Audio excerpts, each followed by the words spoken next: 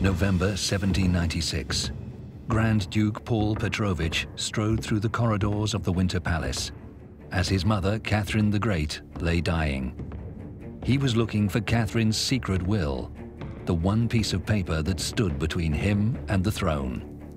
Unless it was destroyed, the throne would pass directly to his son Alexander, as Catherine had wished.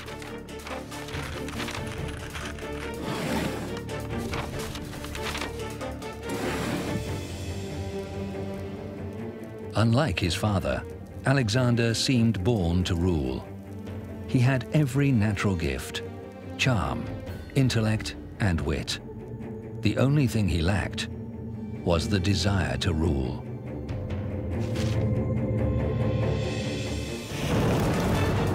Catherine's will never saw the light of day. The moment Paul had been waiting for 34 years had arrived.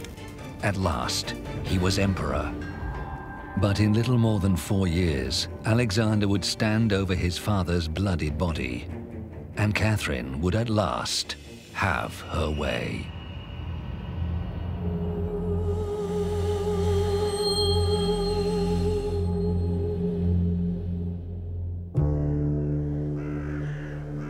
Paul's birth had been a joyous event. As the great-grandson of Peter the Great, his destiny had always been to continue the Romanov line and one day rule Russia. But all his early years had been lived in the shadow of his mother, Catherine the Great. The eternal prince became lonely and secretive, retreating into an imaginary world of his own creation. Many thought he was mad and christened him the Russian Hamlet. Chapter 1. Paul I Petrovich. Immediately after Paul's birth, he was taken from his mother by Empress Elizabeth, who raised him as her own. His mother, Catherine, was granted almost no access to her son. His father, the future Peter III, also saw little of the boy. There were rumors at court that Paul's real father was not Peter, but a courtier, Sergei Saltykov. Catherine herself encouraged these rumors, which undermined the husband she later deposed. Stories about Paul's uncertain parentage delighted courtiers, but as the prince grew up, the resemblance to Peter III was plain to see, both physically and in his strange mannerisms. Like his father, Paul liked to march around his palaces as though on military parade. He frequently baffled courtiers and ambassadors with his inane remarks, leaving his wife, the German princess Maria Feodorovna, to cover up his strange behavior as best she could, just as Catherine had to do for Emperor Peter. Nevertheless, Empress Elizabeth adored her great-nephew Paul. She began to consider making him her successor and bypassing his father Peter, who she and many others believed was insane.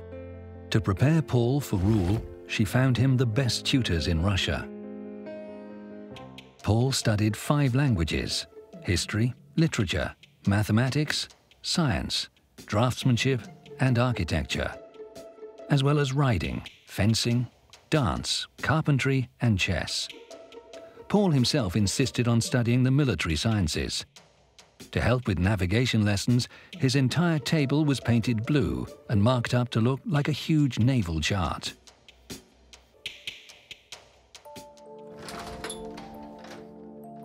The Empress Elizabeth died when Paul was 7, followed 6 months later by his father, Peter III, most likely murdered by his mother's supporters. His mother, Catherine, became empress. Some believed she'd hand over power to her son when he came of age in 14 years' time. Instead, he'd have to wait 34 years. As a teenager, Paul was prone to depression. He was deeply ashamed of his mother's licentious behavior and terrified of her lovers. But his tutors noted his intelligence and interest in science, art, and mystical philosophy. From his reading, he developed a particular obsession with the Knights of Malta and dreamed of one day joining their ranks. Becoming emperor was a daunting prospect for Paul. His only happiness came from his friendship with a young count, Andrei Razumovsky.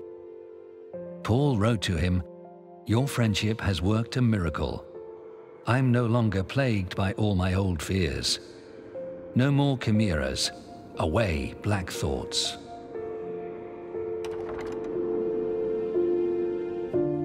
When Paul turned 19, his mother found him a bride, the 18-year-old Wilhelmina Luisa, Princess of Hesse-Darmstadt.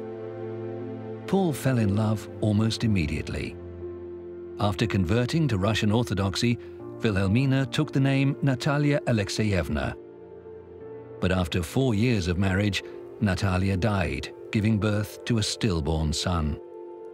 Paul went almost mad with grief. His mother chose to console him by revealing letters between Natalia and Razumovsky, proving his wife had been having an affair with his best friend. Paul never recovered from this blow. The lesson he drew was never to trust anyone again. His mother quickly found Paul another German princess to marry. 6 months later, he was engaged to Sophia Dorothea of Württemberg, who took the Russian name Maria Fyodorovna. Paul's second marriage was a happy one, and in the course of 25 years, she gave birth to 10 royal children. These children would carry on the Romanov dynasty for the next 150 years. Her sons included the emperors Alexander I and Nicholas I. Her grandson was Alexander II, her great-grandson Alexander III, and her great-great-grandson Nicholas II. All surviving representatives of the House of Romanov are also her descendants. The couple honeymooned in Europe, traveling incognito under the names Count and Countess Severnik, Russian for "of the North." Few of their hosts were fooled, and across Europe Paul was welcomed with a degree of respect he'd never received at home. In Vienna, the couple went to the Court Theatre to see a performance of Hamlet. But when the lead found out who was in the audience, it was said he refused to go on stage, declaring, "I cannot play the part of a prince who seeks revenge for his murdered father, with the real thing watching from the royal box."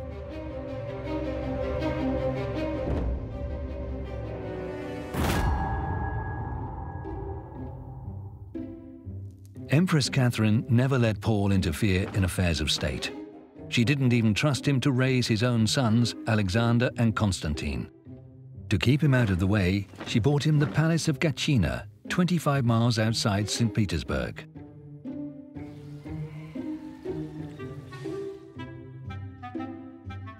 For 20 years, Paul devoted himself to creating his own miniature kingdom at Gatchina. He had the buildings renovated to imitate the latest European styles, and made his guards wear Prussian-style uniforms and powdered wigs. Catherine's courtiers ridiculed Paul. One wrote, "You can't observe the Grand Duke's behavior without disgust. He thinks himself the King of Prussia. Every Wednesday he conducts maneuvers." The 2,000 guardsmen of the Gatchina garrison never saw action, but instead became the plaything of Grand Duke Paul.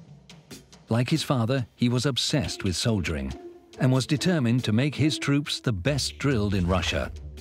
They rehearsed volley fire, bayonet drill, amphibious landings and assaults, and trained with artillery. By 1796, they were the most disciplined and polished troops in the Russian army. Gatchina drill went down in Russian military folklore. Before appearing on duty, each soldier was screwed into a special contraption to straighten his head and his back and keep them perfectly still. Their tight white breeches were pulled on wet and dried on the body, so there wasn't a single crease. Officers made the men practice marching with a glass of water on their head. If they spilled any water, they weren't keeping their heads still enough. Even minor misdemeanors were punished with beatings. Changing the guard became an elaborate drill that lasted hours, and all soldiers marched with the famous high-stepping parade march still used by Russian Guard regiments.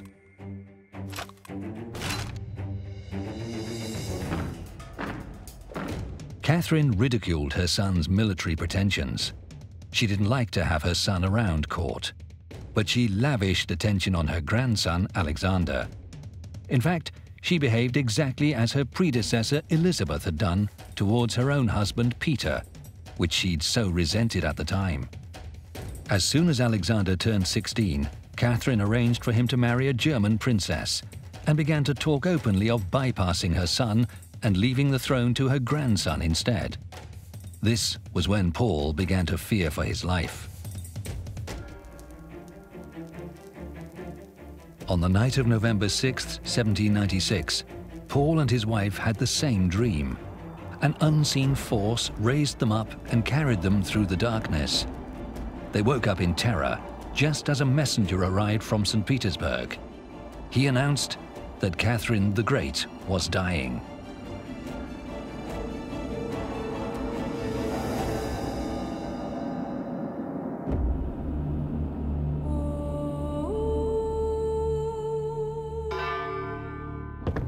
Within hours, Paul was Emperor of Russia, and he was soon passing laws at a dizzying rate, as though he didn't believe he had much time.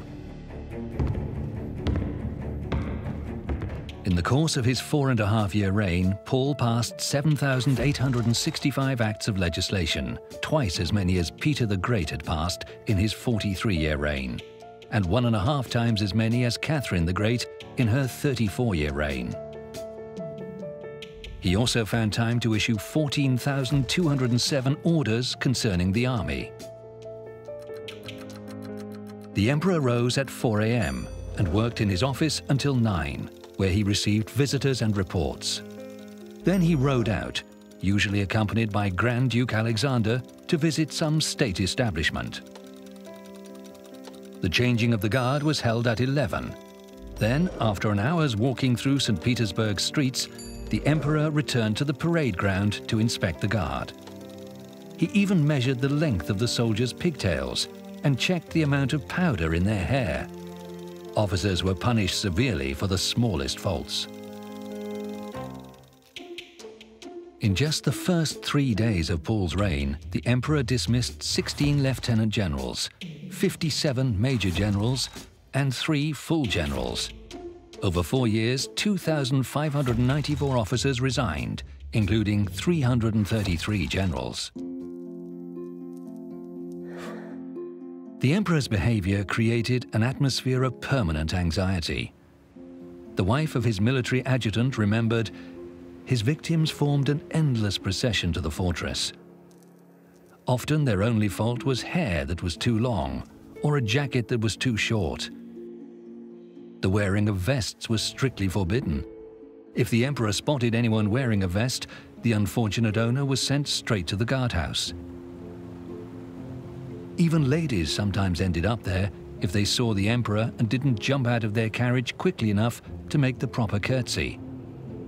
This is why the streets he used to walk along in St. Petersburg quickly became deserted.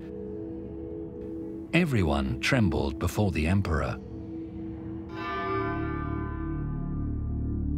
Paul imagined himself as a perfect chivalric knight become emperor, and he had not forgotten his childhood dream of joining the Knights of Malta. When Napoleon conquered their home island in 1798, Paul offered the Knights a new home in Russia and became their Grand Master, even though he was Orthodox and it was a Catholic order. Paul became the first Russian emperor to meet the Pope, Pius VI, even inviting him to move to Russia when Rome was also occupied by Napoleon. In Paul's eyes, Napoleon represented a world evil that had to be defeated. He allied Russia with the coalition of powers fighting against him and sent an army under the brilliant Field Marshal Suvorov to Europe.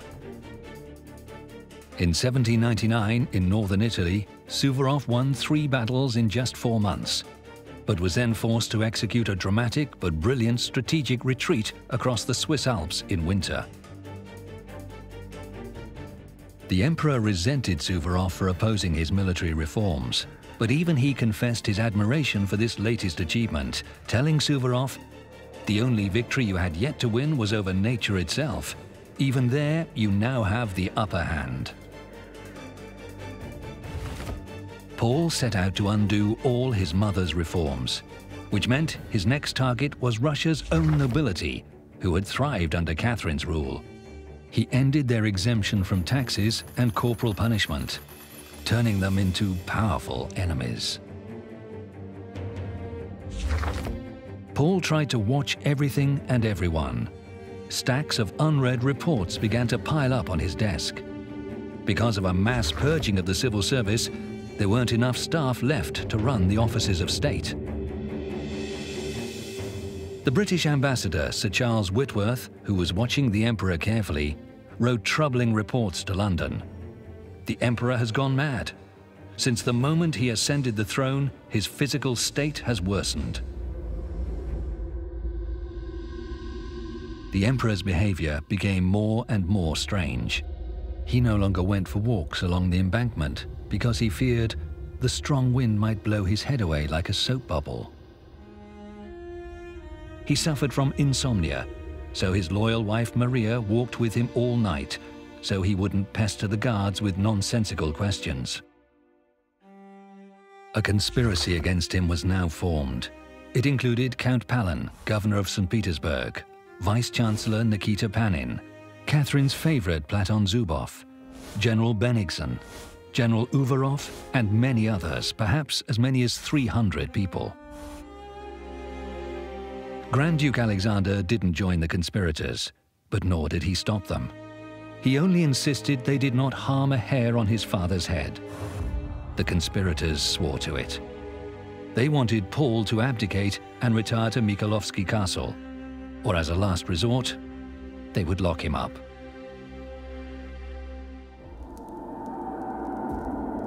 Mikhailovsky Castle was Paul's newest palace, his fantasy made real. The designs had taken years, but their realization had had to wait until Catherine the Great's death. As soon as Paul was emperor, construction began, and was finished in just 3.5 years. Paul ordered the court to move here while the interiors were still unfinished. Its dark stairways and eerie corridors created a strange, unsettling atmosphere, but Paul felt at home.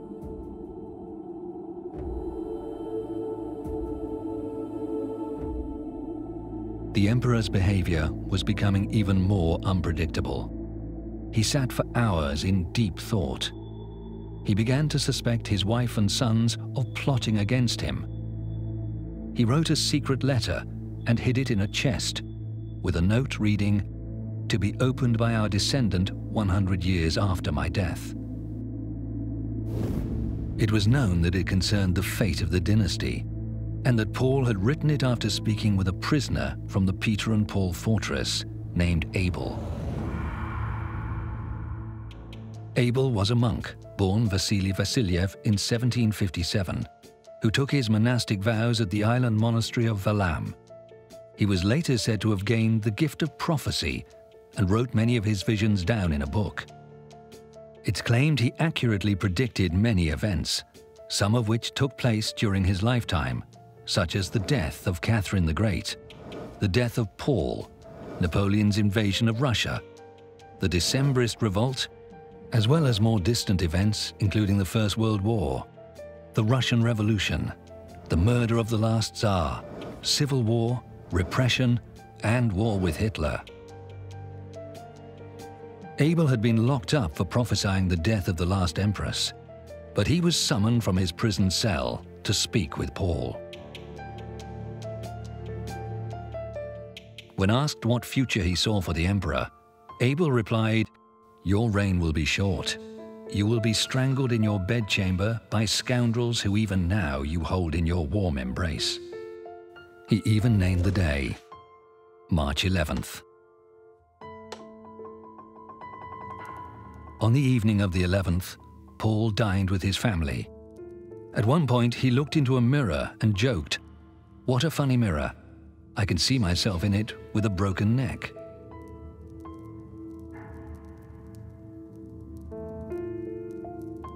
At that moment, the conspirators were holding their final meeting at Count Palan's house. When someone asked what they should do if the emperor resisted, Palan answered, "Omelets are not made without breaking eggs."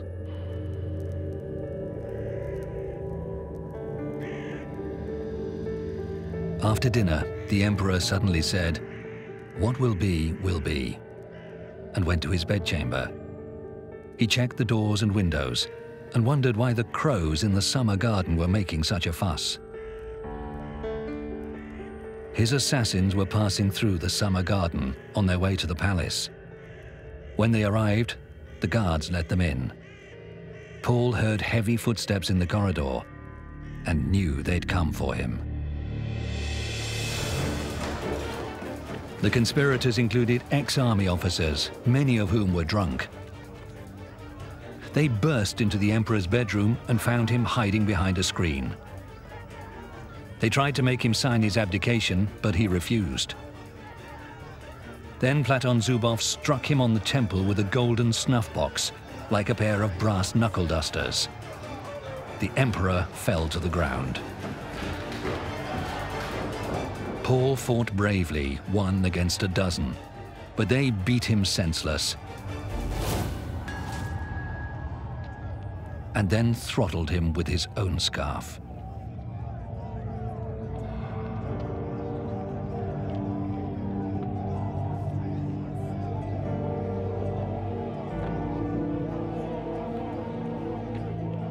The Russian people were told Emperor Paul I had died from an apoplectic stroke. Indeed, insiders joked, the stroke of a snuff box to the head.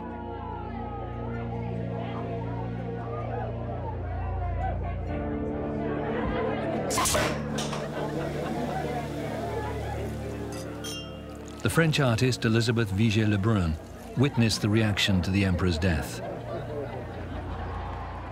The city went wild with delight. People were singing, dancing, and kissing in the streets. The people I knew would run up to my carriage, shake my hand, and exclaim, "Now we are free."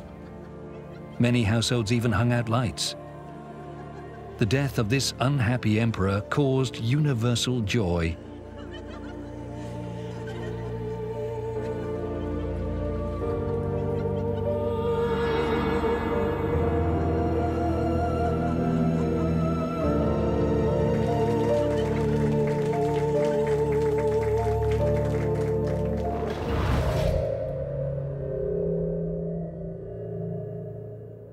Within hours of Paul's death, his son, the new Emperor Alexander, issued a declaration promising to rule in the spirit of his grandmother, Catherine the Great. But he did not share in the general sense of jubilation. He was sickened by the events of the previous night. He had only wanted what was best for Russia, but his good intentions had paved the way to hell, his own personal hell, that would remain with him for the rest of his life.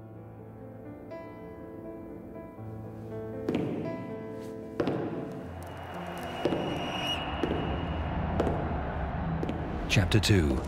Alexander I Pavlovich. It was Catherine the Great who chose the name Alexander for Paul's first son. Officially, he was named in honor of the Russian hero Alexander Nevsky. In reality, after the great conqueror Alexander the Great. The Empress showered all the motherly affection she had denied to her son Paul on this boy, her first grandson. Catherine wrote about the little prince with pride. She described a boy who was courteous, cheerful, and obedient, and who made an effort to be liked. Everyone expected great things from Alexander. He was watched all the time. It was like being always on stage, and in time, he developed a mask for every occasion. The politician Baron Korff noted, "The emperor could penetrate minds and see to the bottom of people's souls without ever revealing his own thoughts and feelings." Alexander knew his grandmother wanted to leave the throne to him instead of his father, but he did not relish the prospect. The only person he trusted was his Swiss tutor, Frederick Le Harpe. A Republican and an idealist, Le Harpe was appointed by Catherine to instill her own enlightened, humanist values in the young prince. Alexander was not yet 15 when the Empress arranged for him to meet two sisters, Princesses of Baden, 13-year-old Louise and 11-year-old Dorothea. Alexander was to choose one of them to marry. He chose the elder, Louise, who converted to Orthodoxy and took the name Elizabeth. They were married the following year. Courtiers nicknamed the newlyweds Cupid and Psyche. Alexander's charming, beautiful bride inspired many artists and poets. Fyodor Glinka wrote of her, "Gentle queen, glory of the Tsars, your divine face is worthy of altars."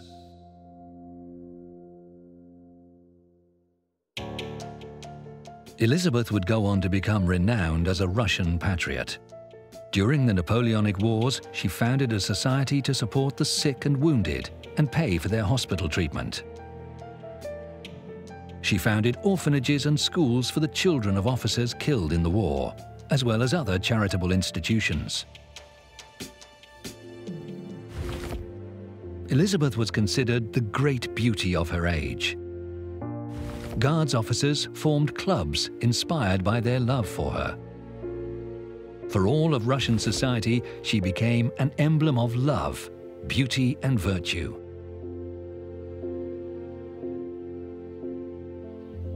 But when Elizabeth first arrived at the Russian court during the reign of Alexander's father Paul, she found it a place of anxiety and gloominess. The emperor constantly found fault with everyone, even Elizabeth. And as the young couple grew up, their different temperaments became more obvious. Alexander was passionate, Elizabeth cool. They drifted apart, and in time took other lovers. In the 6th year of marriage, Elizabeth gave birth to a daughter, Maria, but she died within the year. With each passing year, Alexander realized he didn't want to become emperor. He dreamt of leaving everything behind and going to live with Elizabeth by the River Rhine, in romantic seclusion. In a letter to a trusted friend, he confessed, "I realized that I wasn't born for the title I bear now, and even less for the one destined for me. I've sworn to myself to refuse it in one way or another."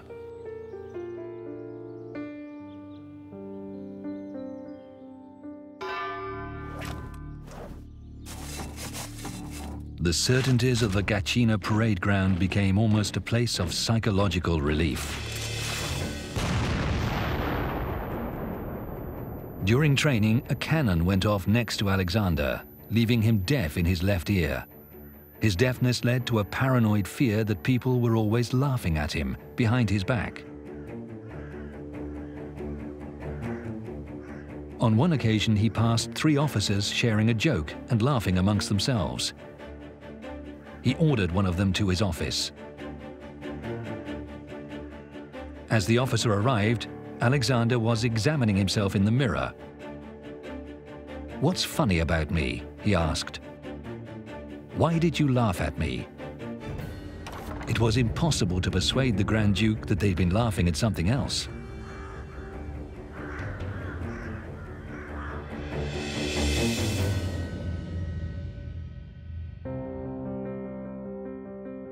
When Alexander became emperor, his first acts were to revoke all the unpopular decrees of his father, Paul. He closed the secret chancellery, allowed nobles to travel abroad once more, and restored their other rights and privileges.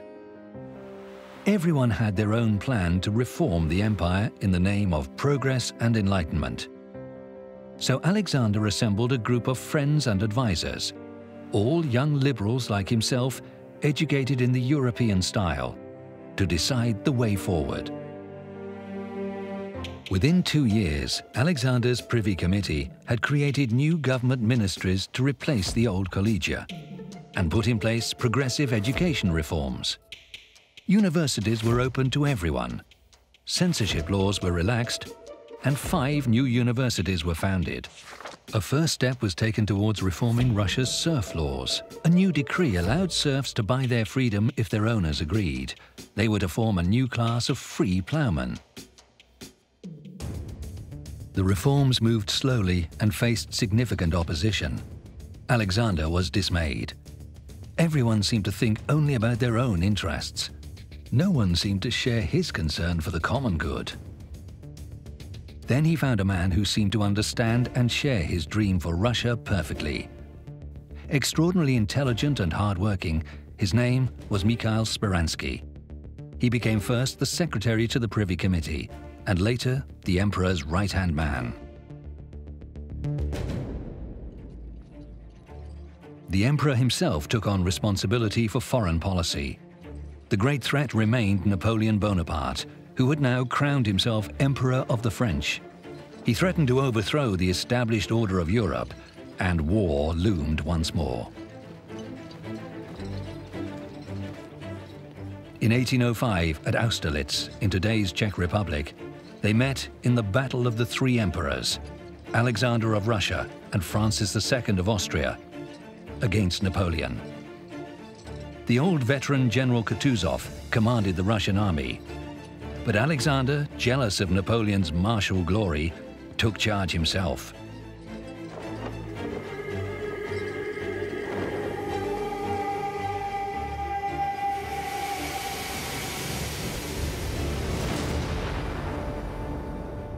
Alexander saw his army crushed and routed, and was forced to flee to save his own life. Those close to him saw the emperor trembling and weeping. A Cossack brought him some wine. He eventually calmed down and fell asleep on a bed of straw inside a shed. After the disaster at Austerlitz, Alexander never again interfered in military strategy. He kept to his own forte, diplomacy. Even his great adversary Napoleon recognized his charm. The Russian emperor is intelligent, pleasant, and well-educated, but he cannot be trusted. He is insincere. He is a subtle deceiver, a devious fellow. 2 more years of war followed. Then, in 1807, the 2 emperors agreed to meet to negotiate peace. Their armies were separated by the river Niemen, so they met on a specially constructed raft in the middle of the river near the town of Tilsit. Alexander and Napoleon sat under a grand canopy, one-on-one, without generals or attendants, and talked for 2 hours. At Tilsit, they signed a peace treaty, which committed Russia to join Napoleon's continental blockade against Britain. It caused Russian exports to fall by 20%, with serious consequences for the economy. French exports fell by a similar amount. But soon Russia was preparing for another war against France. Alexander was in no doubt that further conflict was unavoidable. In anticipation, Alexander almost doubled spending on the army, from 63.4 million rubles to 118.5 million. On June 12, 1812, Napoleon's Grande Armée of 450,000 men began to cross the river Niemen. Alexander had no more than 200,000 men with which to face him. On the first day of the war, Alexander went to Moscow to address his people from the ancient capital. During an open-air service, he was profoundly moved when a peasant shouted out to him, "Lead us, dear father. We will die, all of us. But we will win."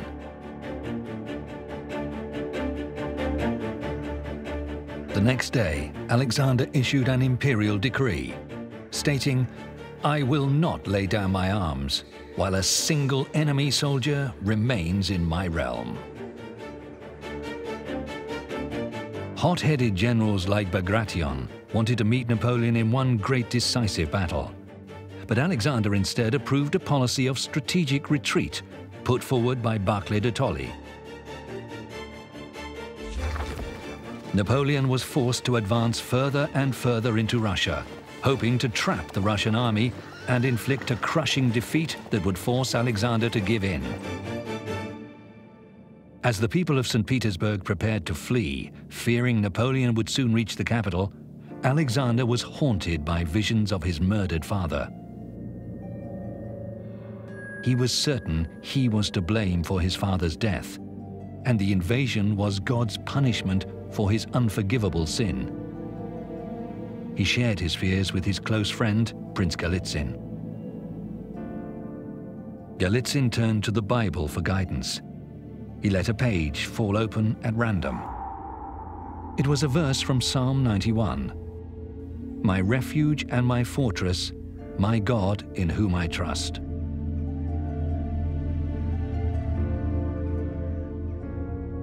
Alexander, who'd never shown much interest in religion before, was greatly affected. He wrote to a friend describing his revelation. "I devoured the Bible, finding its words poured into me anew, bringing a peace to my heart that I'd never known before." The emperor stepped aside from military affairs and handed supreme command to the 67-year-old Kutuzov. Kutuzov, a veteran of 4 wars, decided it was time to fight the great battle everyone had been waiting for, near a village called Borodino, 70 miles from Moscow. When news arrived of the outcome, it was clear that both sides had suffered heavy losses, but that Napoleon had not been stopped.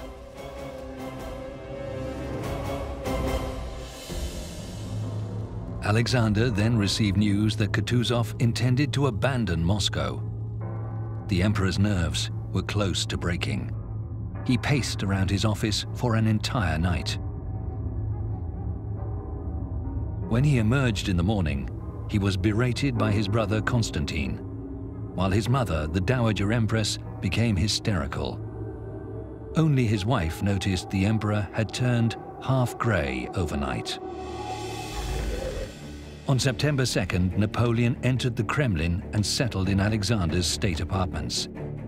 The very same day, Moscow began to burn from fires lit across the city. 4 days later, Napoleon sent his first letter to Alexander, offering to negotiate a peace. There was no answer. Napoleon sent 2 more letters, but Alexander remained silent. The emperor shared his thoughts in letters to his beloved sister, Catherine.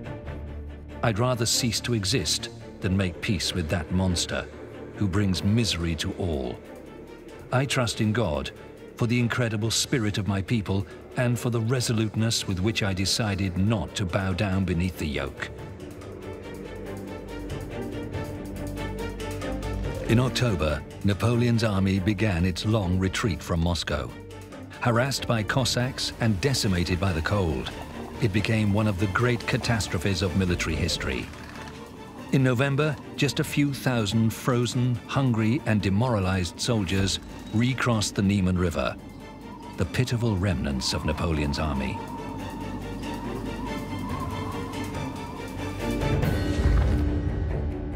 Russia's first patriotic war was over.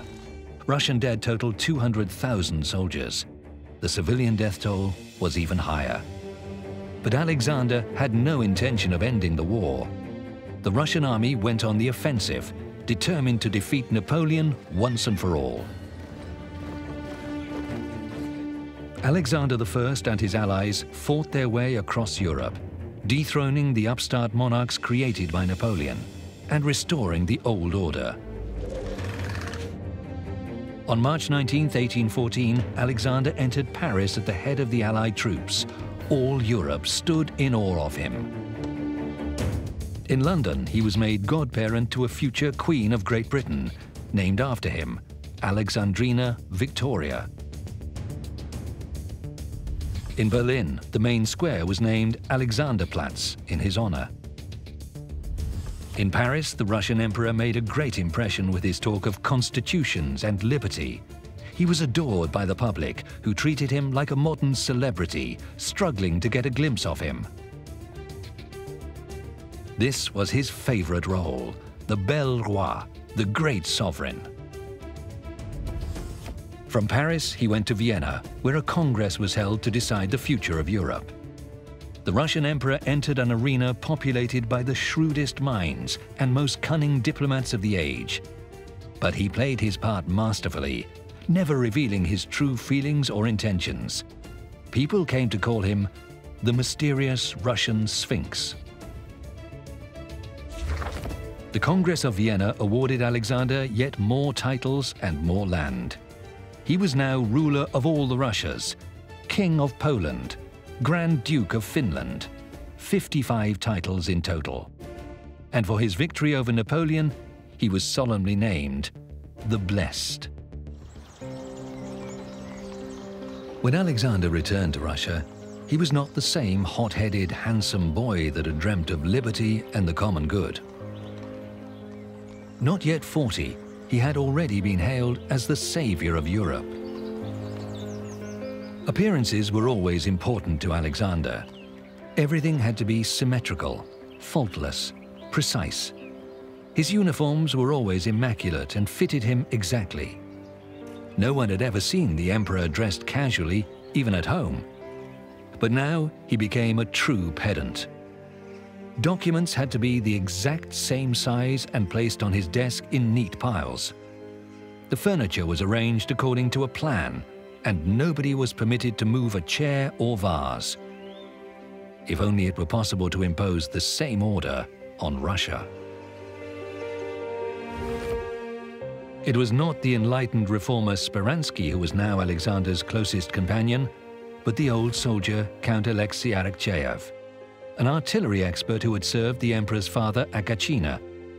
His closeness to the emperor aroused considerable resentment amongst other courtiers, who, behind his back, called him a brute and a guerrilla. Incredible stories were told about the Count. It was said he got so furious that he tore soldiers' moustaches off, and once even bit a soldier's ear off. But he was honest, able, and devoted to the emperor. He had Alexander's absolute trust. Alexander put Arakcheyev in charge of his new project, inspired by the ideas of a Welsh utopian socialist, Robert Owen. Alexander wanted to create military settlements where soldiers lived with their families and combined their military service with farming. Arakcheyev tried to talk Alexander out of the idea. He even begged him on bended knee, but he had received an order and would carry it out with all his ability. The emperor believed everyone would benefit from the settlements. Soldiers could live with their families. The army would feed itself. There would be good order everywhere. But conditions in the settlements instead quickly led to rioting. Life in the settlements was strictly regulated, down to the tiniest detail. Everything was identical, from houses to pots and pans. Every day was ordered around a strict timetable. Children were enlisted in the army at the age of 7, and from then on came under the authority of their officers, not their parents. Opposition and plots against him now caused Alexander to radically change his views. He turned his back on his former ideals of tolerance and liberalism. Instead, censorship was tightened. So-called free thinkers were placed under surveillance or sent into exile.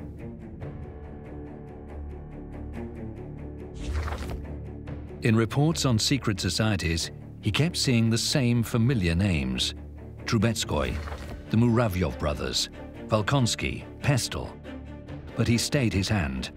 "I cannot judge them too severely," he said. "I once shared their ideals." Alexander began to increasingly question his own purpose. In a letter to the French diplomat Auguste de Choiseul-Gouffier, he wrote, "One needs to stand in my shoes to know what I feel. When I reflect that I will have to answer to God for the life of each one of my soldiers. No, the throne is not my calling. If I could with honor change the circumstances of my life, I'd do it with pleasure. I confess that sometimes I feel like beating my head against the wall."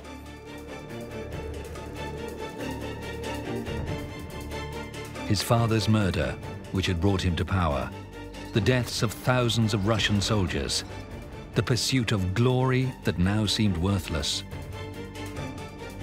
In his Bible, he underlined the words, "I have seen everything that is done under the sun, and behold, all is vanity."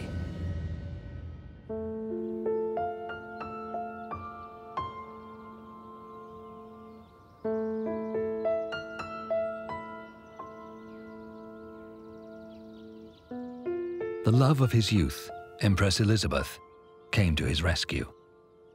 For many years they'd lived separately as strangers, but now he recognized in her a loyal friend with whom he could talk about anything. When Elizabeth was diagnosed with tuberculosis, Alexander decided they must leave St. Petersburg and its damp climate as soon as possible. He wrote to his old friend, Prince Volkonsky, "Soon we'll move to Crimea and live as private subjects. I've served 25 years. After that, soldiers are entitled to retire."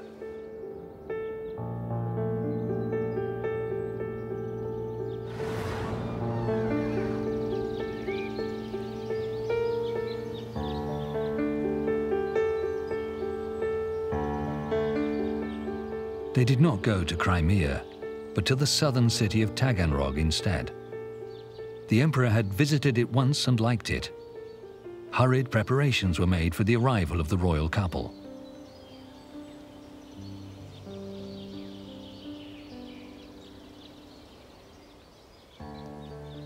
Alexander left first to prepare everything for his wife's arrival. He moved into a single-storied stone mansion on Gracheskia Street. He swept the garden paths himself. He helped to hang engravings on the wall and moved the furniture into place. And when Elizabeth arrived, they enjoyed a quiet, peaceful life. They went for walks, greeting those they knew. They read their favorite books to each other. They prayed together. Alexander seemed rejuvenated, as if he had been given a second chance at life. But all the while, he remained emperor.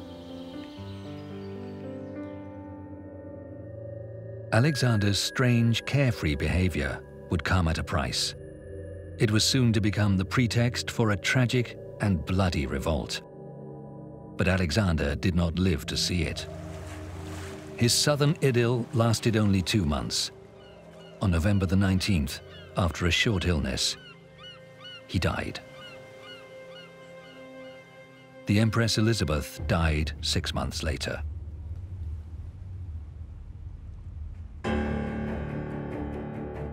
The emperor's sudden death threw many into confusion. There were rumors that Alexander had faked his death and gone into hiding somewhere. 10 years later, reports emerged of a mysterious old man named Fyodor Kuzmich, who lived in a village near Tomsk in Siberia. He was well educated, spoke several foreign languages, and was extremely pious. He refused ever to discuss his earlier life.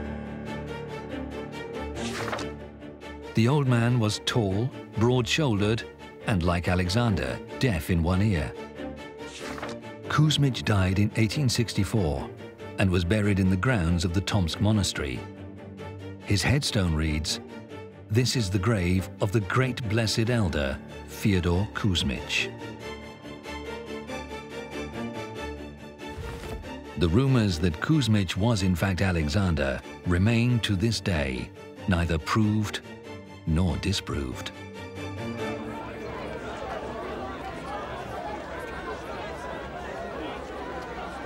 "2 years before his death, Alexander had talked to his younger brother, Grand Duke Nicholas, of his intention to abdicate in his favor. Nicholas's wife wrote in her diary, speaking to us about his abdication, the emperor said, "How I will rejoice when I see you driving past me. I'll mingle in the crowd, and with the rest of them shout, 'Hurrah!'